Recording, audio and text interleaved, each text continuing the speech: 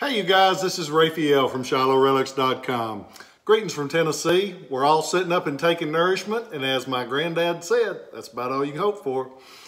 We're going to talk about a gun today that has some interesting characteristics. One, it's a scarce gun to begin with, and two, it had a conversion by a neat German American. The gun itself we have here is a U.S. model 1816 Flintlock pistol. Originally came out in Flintlock. As with the majority of them, they were switched over to percussion later on. We'll get to that in a minute. But the guns themselves, they made 19,374 of these guns during their production run, which was only from 1817 to 1820. They were all originally manufactured by Simeon North in Middletown, Connecticut. North made really quality pieces, and you can tell by the construction of this one that this was one of them. The gun's originally 9 1/16 inch barrel, fires a 54 caliber round ball. It's a smooth bore barrel. The later pistols would become rifled, but this one is smooth bore.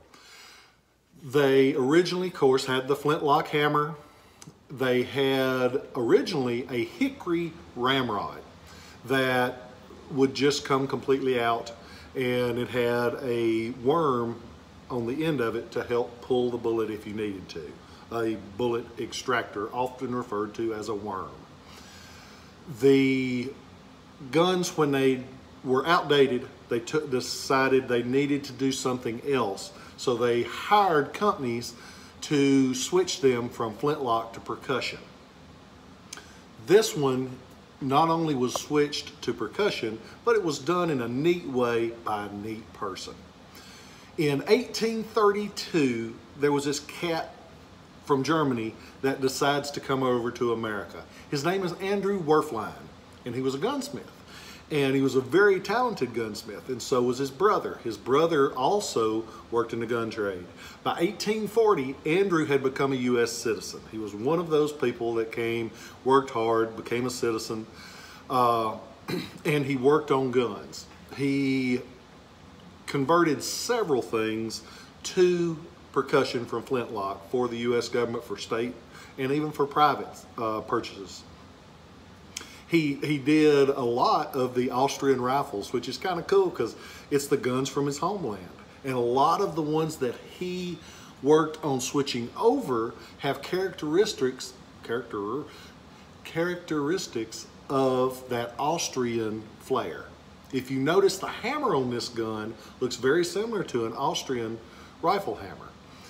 We know it's his conversion because if you look, what they did when they switched it to percussion from Flintlock, they got rid of the pan, which is what held the powder that caused the spark when the flint struck it. They switched that out with the hammer, and they also added this piece here, which is a bolster. On the side of that bolster, you see A.W, and that's for Andrew Werflein.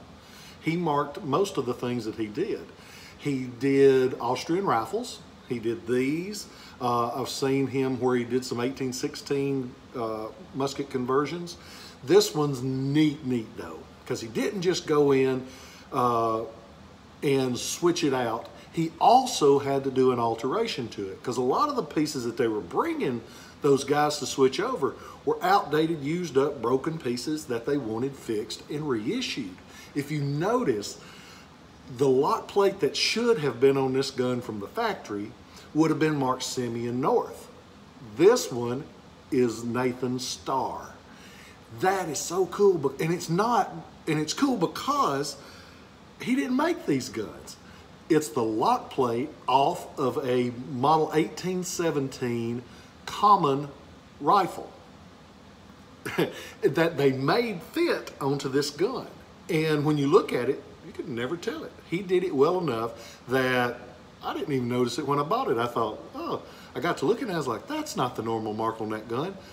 It's much cooler. It's got a great history to it. So they used a rifle lock plate altered it to fit just this gun. You probably couldn't switch that out to fit in anything else you wanted it to fit into. But he was a good enough gunsmith. He made it work. He had the bolster. And also, they got rid of that hickory ramrod. By the time that they were switching these over, they realized you need something to hang on to that ramrod. So what did he do? On the end of the gun, he added the swivel. And if you notice, that keeps the ramrod from getting lost. And whoever developed that, one of the smartest minds ever, because it saved, over the years, I'm sure it saved thousands and thousands of ramrods. So, cool gun, cool lock plate, cool alteration, and you'll see these, be careful, because you'll see these sold as Confederate because of that Austrian looking hammer, very similar to some of them that they used in North Carolina. This one, not Confederate. Don't let them tell you it is.